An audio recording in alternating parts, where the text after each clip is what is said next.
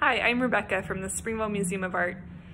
For today's lesson, we're going to be combining language arts with visual arts as we work to create our own unique and imaginative characters. This activity is a lot of fun to do with a group of people, someone at home, or just a partner. So let's get started.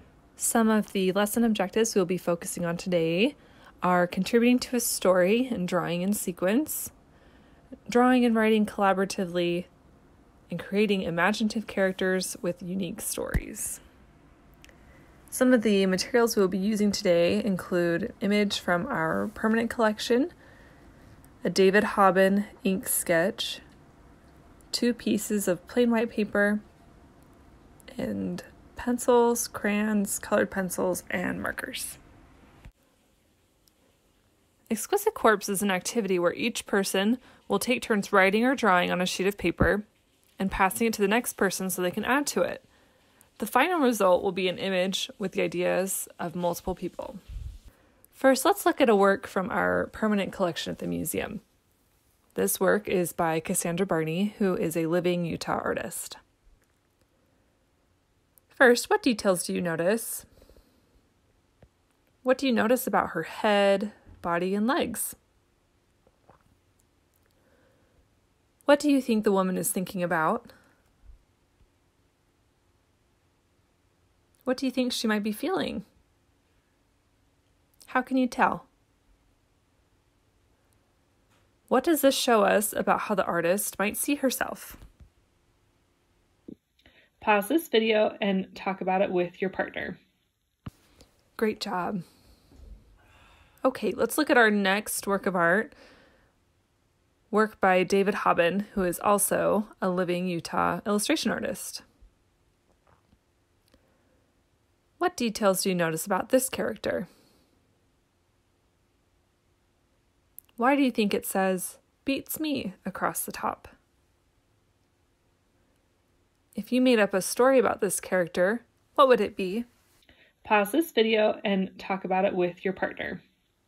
Now that we've looked at both of these images, let's go ahead and get started on creating our Exquisite Corpse art project. I have a partner here to help me. You can do this with as many people as you want. We each have 2 pieces of paper as well as a pencil. We will be working on 2 sheets of paper, a description page and a character page.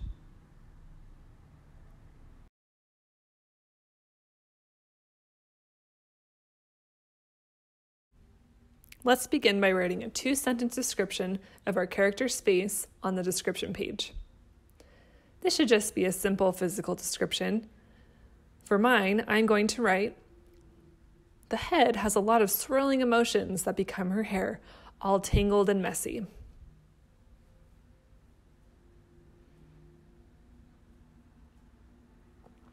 Great. Now that you've written your description, pass this paper to the person on your right. Once you get the paper from the person next to you, go ahead and read your partner's answer quietly to yourself.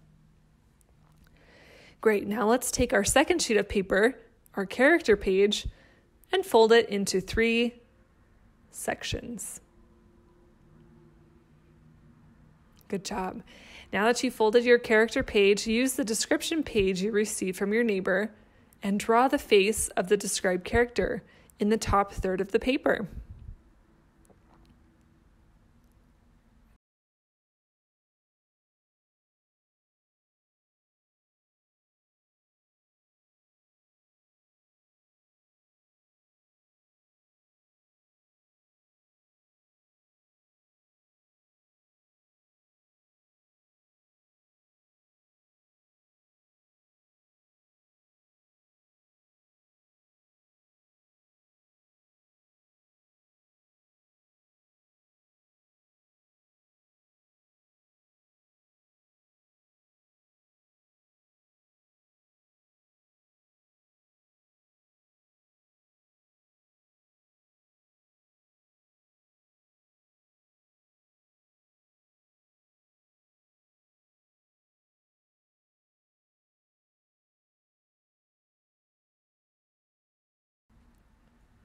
Okay, go ahead and keep your character page at your station in front of you.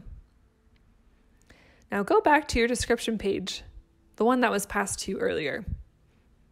Read the description carefully, and go ahead and add 2 more sentences that describe where this character comes from and how old they are.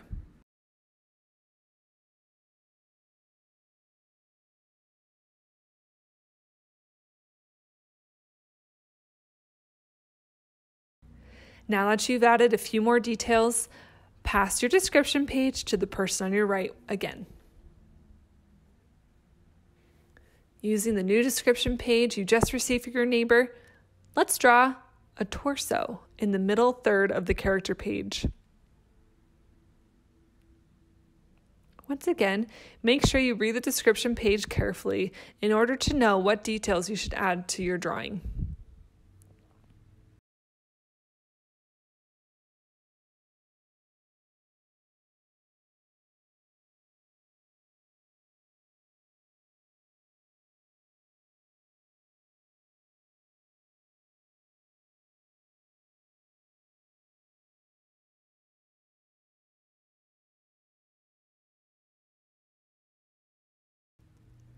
Okay, did you get the details you wanted into the drawing? You can add more detail and color in a little bit. For the last portion of the description page, write 2 final sentences about a challenge you are trying to overcome. Each of us has challenges that we face, and it's important that we are sensitive to what others are going through.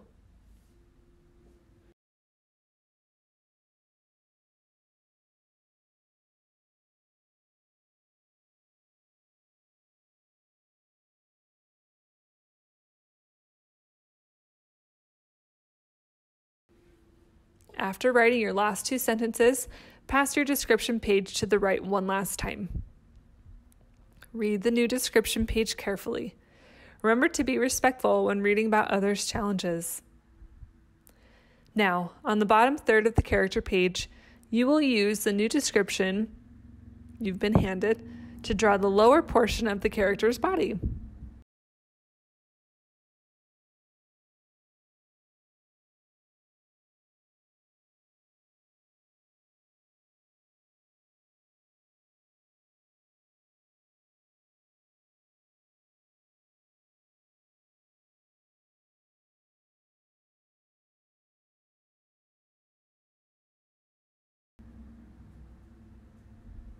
Try to include something in this section that will help the character to overcome whatever challenge is described.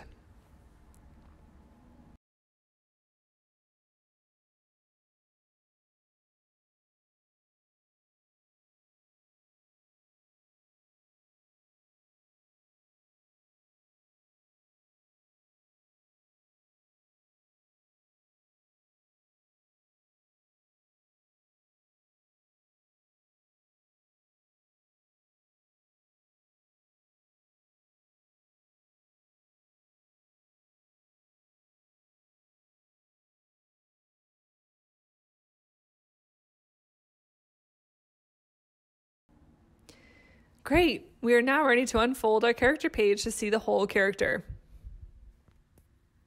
You can now complete your drawing by adding details and making adjustments to combine all 3 sections into one clear character. This lesson can be extended so you can create a story where the character you created is the main character. With your partner or with someone at home, talk about the project and compare what you thought your character was going to look like with how it actually turned out.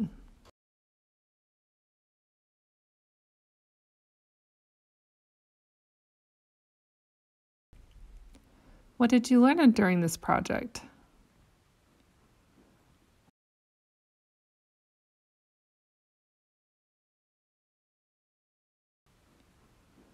Was there anything challenging?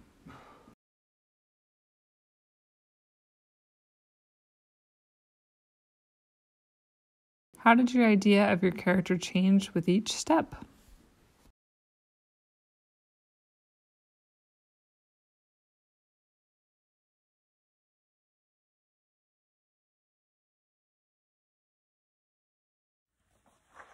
And that's it. So now you should have your own character that used a lot of different descriptions from the different people you worked with. So we have this one is different here, here, and here. So you can take this and you can color it in, and you can also extend this lesson and continue to create a story about this person. So that was mine, and then my partner did this one here. So this is kind of fun. You can hold them up side by side and you can see who kind of did what. So it's kind of fun.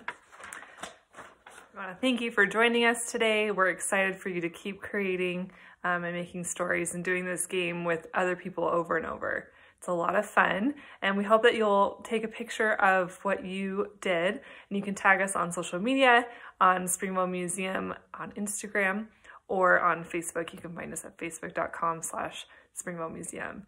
So we challenge you to take a picture, you can tag us, show us what you did. You can also look back here for other lesson plans coming up and other exhibitions coming up in the future, as well as other resources for you to use for free. Thanks.